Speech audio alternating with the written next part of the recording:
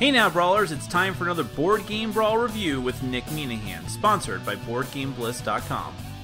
Alright, today we're going to take a look at Stockpile from Nauvoo Games. Now, as the name implies, well, you might actually think that this game is about hoarding in a post-apocalyptic future, but while that might be a cool idea, it is not. This is actually about stocks and selling stocks and buying stocks and getting the most money and value out of your stocks. Wait, stop! Don't run away and turn off the screen. I promise you, it's more interesting than that sounds. Okay, let's go ahead and take a brief look at how the game is played. Then we're going to come back. I'll let you know what I think.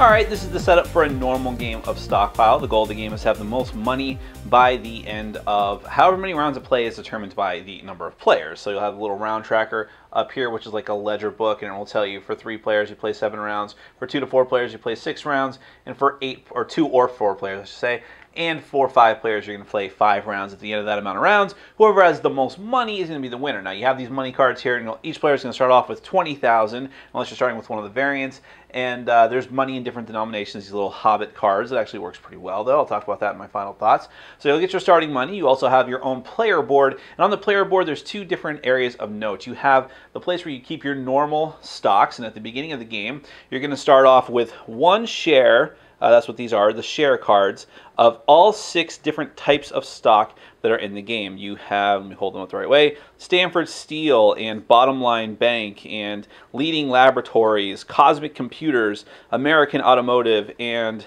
Epic Electric. So you'll have those 6 starting ones. You always keep them face down on your board. You only have to reveal them whenever you have to prove that you have a certain type of share of stock in order to gain money for it. So you'll have your normal ones. You'll keep them on your normal side of your board. If a stock splits, which I'll cover later, then you keep them on this side of the board. Each player is also going to get a meeple. If you're playing a 2-player game, you'll actually have 2 meeples for both players. So use the blue and the red ones, but normally it's just 1. And this is going to be used during the demand phase, where you're actually trying to get piles of cards, more shares of stock. Other areas of note, we'll take a look at the board a little bit closer. Over here we have the actual 6 stocks and where they're tracking right now. This is how much money they're actually paying out at the given point. They're always going to start off in the middle here on the 5 spot, but during the course of the game they may be moving up or down. If it ever goes all the way down to the trash can symbol, that of course means that it has gone bankrupt, and at that point if you have any shares of that stock, they're gone. You immediately have to discard them into the main stockpile. By the way, this is the main deck of cards, and I'll get back to whatever the other type of cards that are in there as well. And then it's after it goes bankrupt and you discard your cards, it resets back to its starting position. However, it could also go in the other direction and go all the way up to past the 10 mark to the point where it actually splits. And when it splits, then you get to take all the stock that you have of that particular, or all the shares of that particular stock, and then put them into your split pile like I described before on the other side of your board. What that means is that those stocks are now going to be worth twice what they were before. You get to sell them for twice the amount of the numbers on the board represent how much you can sell the stock for at that given point, and if it splits you can sell it for twice that amount. And also whenever it pays out dividends, which I'll get back to in a minute, much like a lot of this, it will pay out double the amount as well. When a stock splits, it actually goes back to not to this original starting spot, but to the hexagonal spot here, and then it will continue to rise again. And then if it splits again, you just get a payout of, I believe, 10,000 for each of your stocks. So it could be a really, really good thing to have your stocks split.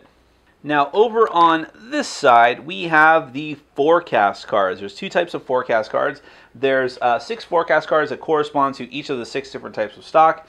And then there are the forecast cards that tell you how that stock is going to do at the end of the round. It's either going to go down, or it could potentially, well, also go more down. But I assure you there are also cards that will make it go up as well. And these are going to be randomly distributed so that each player has one of the stock card and the forecasting card face down in front of them. Only they have information as to what it is. That's a little bit of insider information that they have, but they don't know what the other players have.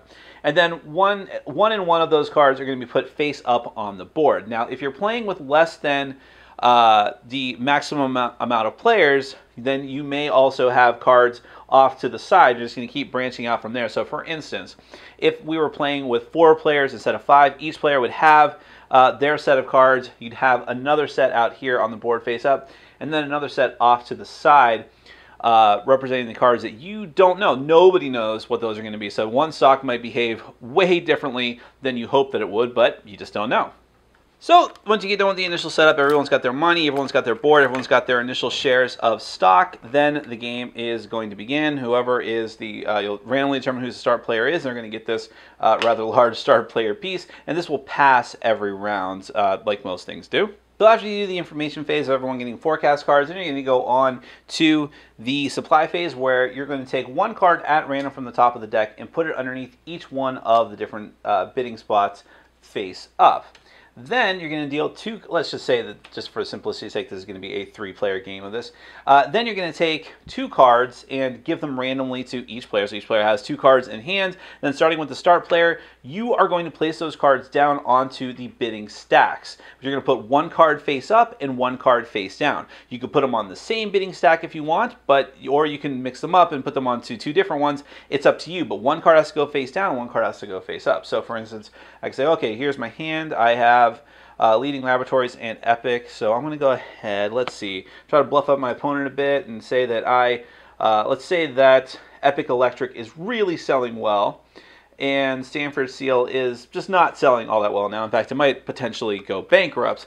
In fact, because it's, well, let's say that here it's at the 2, and you know that it's going to hit -2, so you know that's what's going to happen later, so it's going to go bankrupt. So putting a card here might be a dumb thing if you actually want it, but you might want to bluff out your opponents, make it less appealing for your opponents to take that because of Stanford Steel, and put a card that you really want there and hoping that you can get it for a low amount. And then I'll have to put the Leading Laboratories card face up over here. We'll just go ahead and split those up. Now each player is going to do this. Each player is going to get their 2 cards, put them out 1 up, 1 down, any stacks that they want, 1 or 2 stacks. And again, when it gets around to the last player and they put out their cards, then you move on to the demand phase. This is where players are going to take turns, again, starting with the starting player, of bidding for those. These little calculators here are actually the bidding spots. They go 0, 1, 3, 6, 10, 15, 20, and 25,000. The maximum bid is 25,000. If I really want this stack, like my plan, I might go ahead and just put it right here. I could put on the 0 spot and say, well, let's see if anyone outbids me. Maybe they don't want it that badly. Or if I want to continue my bluff, maybe I'll even put it on another stack that I don't really want, but that I know that one of my opponents might really want because maybe they already have a lot of shares of that stock and they just want more, or something to that effect, and hope that they outbid me, because when it comes around and someone else outbids me on that spot, let's say the red player outbids me here, I take mine back, and when it comes back to my turn, I'm going to put it on another spot. I can take the same spot again as long as I go higher and try to outbid them, or I can put it on a brand new spot. Now, once every player has locked in on a different one of these bidding spots for one of these stacks of cards, then this phase is over, and the players are going to take that stack of cards and then flip over, and they're able to see the cards that were face down in the stack. Now, there's a couple, you might say, well, okay, this seems pretty basic, but there's a couple of different types of cards you might run into during this phase.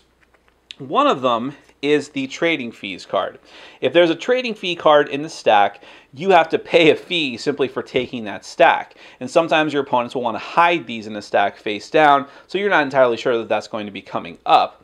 And you have to reveal that, show it, and then pay the fee, and then put the remaining stock that you were actually able to grab face down onto your board. Sometimes they're action cards, the stock boom and stock bust. When you take one of these are actually beneficial for you because you are now able to control in the next phase what stock goes up and what stock goes down. Let's say I get the stock bust card. I must play it right away, and I decide, you know what? You just got a bunch of purple cards. I'm making that less expensive. So now you're going to get less for your stock if you choose to sell it. And then if I say, well, I got my electric card, I'm going to go ahead and increase that by 2 with my stock boom card if I was able to get that card. So it's another little wrinkle in the mix. After that action phase, then players are going to move on to the selling phases where you have a chance to sell your stock. You can sell it for whatever the price is where the marker is on each particular type of stock. If it's a split stock, you get double the price if you choose to sell it then, but you are not compelled to sell any kind of stock. You want to look at the cards, the forecast cards that you have, knowing how the stock is going to move, see the one that's already out there, and try to guess what your opponent's forecast cards are, the information that they have based on the different types of cards they were trying to take, and then decide whether you sell or not. If you sell, you put the cards in the discard pile, take the appropriate amount of money, then you move on to the movement phase. The movement phase is where everyone reveals their forecast cards, and then you actually move the tickers up and down depending on how they're going to go. So now you know Stanford Steel is going to go down, and oh, look at that, it bankrupts. Everyone has to get rid of all their stuff. My card was at American Automotive, goes up by 2, so there you go, and so on and so forth. So that was actually really stupid that I didn't go for that card, but okay, this is just an example. So once you get done with the movement phase, one more thing.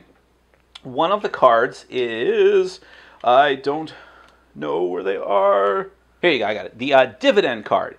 If the dividend card is associated with one of the stock cards, then it neither goes up or down, but every player who has shares of stock in the company that is paying out dividends is going to get $2,000 or $4,000 if it's a split stock. Once you resolve the movement phase, then the round tracker is going to move, and essentially you're going to do that all over again. And you go back to the beginning of the round, you're going to take back all the forecast cards, redeal them out, and then begin again. Once you've gotten to the last round, you're going to play out the last round the same as you ever would for the other rounds of play, but at the end of the game, a couple of things happen. First off, you see who is the majority stakeholder for each of the different companies. If you held on to some of your stock instead of selling it all prior to this round, you have or selling it right in the final round, you have the potential to become a majority stockholder. So if I have the most Stanford Steel cards at the end of the game, I didn't sell them, I held on to them, and I have the most of those, then I'm actually going to get a $10,000 bonus for being a single majority owner, or if I'm tied with one or more players, then I'm going to get $5,000, and I can do this for multiple companies if I held on to a lot of stock. After that, anyways, you're going to get to sell all of your stock for full value. So scratch what I said. You're not going to sell before you get to that point, but once you determine majority, sell all your stock anyways, get its full value. Then at that point, whoever has the most money is going to be the winner of the game. Actually, I take that back. You might sell, I don't know why I'm like strategizing with myself, you might sell before it gets to the final part of the game and before you do the movement phase, because if you know that the stock's going to go in the toilet anyways, it might be better for you to sell, even if it means you'll be missing out on the chance to get majority stakeholder, just because you sell before it either potentially goes bankrupt or you just get more money for it. Okay, fine. That's a chance that you would do that. But that is, in a nutshell, the normal game of Stockpile. Let me go ahead and describe a couple of variants. All right, so the last thing I want to show you is just some variants or expansions, however you want to say it, that come for the game that you can use optionally instead of the normal rules for Stockpile. So the board is actually double-sided. This is the normal side. On the other side, you have the advanced side, and as you can see, the values of the stocks vary wildly. So the stocks can now go bankrupt or split much sooner at different time intervals than on the other side of the board. In addition to that, one of the stocks, Stanford Steel, does something really crazy, which is that at certain points during the course of the game, whenever the Stanford Steel indicator goes up in a positive direction on or past one of the numbers that has the little dollar sign on it, you gain dividends right then and there, $1,000, and of course that doubles if it's a split stock, in addition to any normal dividends you might get if the dividend card is out there for that particular stock. So that's one way that it can drastically alter the game. And the other major variant is the investor cards. The investor cards are basically character special powers that each player is going to get at the start of the game. It will adjust your starting money either up or down depending on the power of your ability. And also these investor cards are they're not trying very hard to hide the fact that they are based off of famous rich people. So you have Billionaire Bill, who has no special ability but starts off with much more money than the other players. You have Broker Bernie, who the trading fees for him turn into trading bonuses instead. But in exchange for that, he only starts off with 16,000. You have Discount Donald and Dividend Deborah. I'm not actually sure who she's supposed to be. You have Golden Graham, who gets an extra 1,000 when he sells stocks. Maverick Mark, I think it's Mark Cuban. May Know Martha, who much more attractive than the actual Martha Stewart, just in my personal opinion. And she gets to actually look at another player's forecast cards once per round. And I don't know who Secretive Stewart is. Wise Warren is going to get to look at, Warren Buffett, of course, is going to get to look at, during the demand phase, look at a stack of cards, look at all the hidden cards in one of the stacks. And then Crazy Kramer is going to get to adjust a stock up or down, just one stock, or maybe perhaps it's one stock up and one stock down before he goes to sell stocks during each round. So that's just some of the variants you can possibly use in Stockpile. Now, let's get to my final thoughts. I really love the artwork of Stockpile, although if you don't play with the investors, you may not actually see much of it outside of the front of the box. I kind of wish that art was everywhere, all over the game, like more people in all the artwork. I know that really wouldn't work very well for like the stock cards, but it's really, really fantastic art. And the rest of the graphic design is really solid too. The physical components are fine. The only thing I would complain about is the board. The board is very odd because it does not lay out right. There's something wrong with the hinge on when you fold the board, and when you try to put it out, it doesn't sit right. If it's on depending on which side of the board you're using, the advanced or the basic side, it's either going to be up at the edges, like sitting slightly up off the table, or it's just going to be a big lump in the middle, sitting off the table. So I wish that was a little bit better, but it doesn't really hurt the game that much. It's more of a convenience and cosmetic thing. As far as the mechanics of the game, here's the thing. The thing with Stockpile is it is simple. It's more simple than you would think when you first see all the stuff. You see the stock tickers, and you're like, and like I said in my intro, the immediate assumption is, oh, a game about stocks. I mean, that's either going to really appeal to you or it's really not.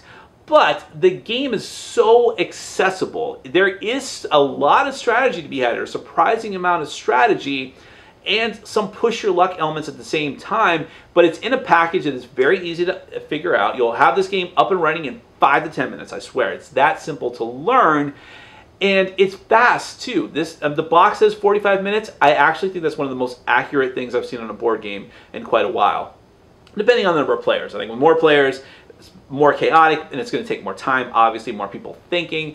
But let's say a 3-player game, which is one of the instances. I played this game with 3 and 4 players. I haven't played it with 2, which is slightly different. But with 3 or 4 players, yeah, 45 minutes to an hour, totally possible. And because of that, and because of how easy the game is to learn, it feels pretty exciting. It feels like you're always involved, and it makes the game more interesting than what the theme would lend you to believe. I like the whole aspect of the little bit of bluffing that you can do during the demand phase. I always get the names of the phases wrong, where you're putting out cards and trying to say like, well, I'm going to put this one here. I really want this card, but I'll put it with some garbage and hope that no one tries to outbid me for it. And trying to keep your bids as low as possible, because money is victory points. So you definitely want to hold on to that, but how much profit are you going to make if you go all out and try to get those cards anyways? Are people going to fall for your bluff, and maybe you end up bidding 0 or 1,000 on a lot of cards? And trying to figure out what cards to go for, and the whole push your luck aspect of the forecast cards. And all right, if I hold on to this stock, it might split this round, but it's also possible it'll drop 3. Because I don't know. And what if someone hits it with one of those boost cards that goes down? Or the bust cards, I guess it is. Then what am I going to do then? This might be garbage. And do I hold on to this card now, knowing that there's a possibility it'll go bankrupt and it's just gone? But is $2,000 really going to be that significant? What if I hold on to it and it goes up 4? What if I get dividends on it? That kind of thing, that push your luck aspect, it seems random and chaotic, and I felt that more with 4 players, and I probably would had I played it with 5. It would be even worse than that. But for 3 players at least, it didn't feel that way. It felt like just the perfect right amount of push your luck and bluffing, and like when you just make that big play and you hold on to your stock and you flip over one of those hidden forecast cards and it's like, +4, yes! And I split my stock and I just made a ton of money. In that regard, it actually feels very thematic because it feels like the stock market. Stock market is gambling. I don't personally like doing stocks or people that indulge in the stock market too much. I really feel like, for instance, CNBC is the gambling channel. I've heard it described that, and that's really what it is. And the whole purpose of, I'm not trying to get on the rant here, but the whole purpose of stocks is to just turn money into more money. That's all that does. It's not like a product or a resource or any kind of good for society.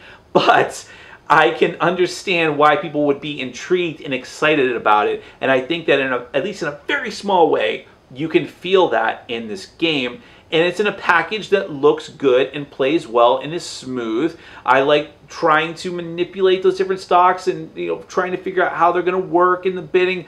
All of it works together very well. I was really, really pleasantly surprised by this game. Now, as far as the variants go, I could take or leave using the alternate side of the board. I think the game is interesting enough without adding that little bit of fiddliness to it, like of everything working differently, all the different stocks interacting differently, although sometimes I guess I would use it. What's better is the investor cards. I would probably always play with the investor cards because I just love the idea of everyone having something different. You can feel very, very similar to all the other players just trying to acquire money in the normal game, but when you have a special power, that really can make or break some other games. I think the game is fine without them in this case, but it doesn't hurt. It adds more to it, and they're funny. They're funny that, you can be these people who are clearly based off of famous people. They barely tried to hide that, if at all. And the cards look good, too. So overall, Stockpile, very, very good. I was pleasantly surprised by this game. It's probably going to be staying in my collection for quite a while because I don't have another game that fits this weight, and I have no desire to play Acquire, which I guess is somewhat similar to it, or any other kind of stock game. This one works for me and works for my group. That is Acquire from Nauvoo Games. I think I'm pronouncing that correctly. Thanks for watching. Follow us on Facebook, Twitter, and Patreon. And make sure to check out our sponsor, Board Game Bliss, where you can find an amazing selection of games from around the world. BoardGameBliss.com. Thanks for your support.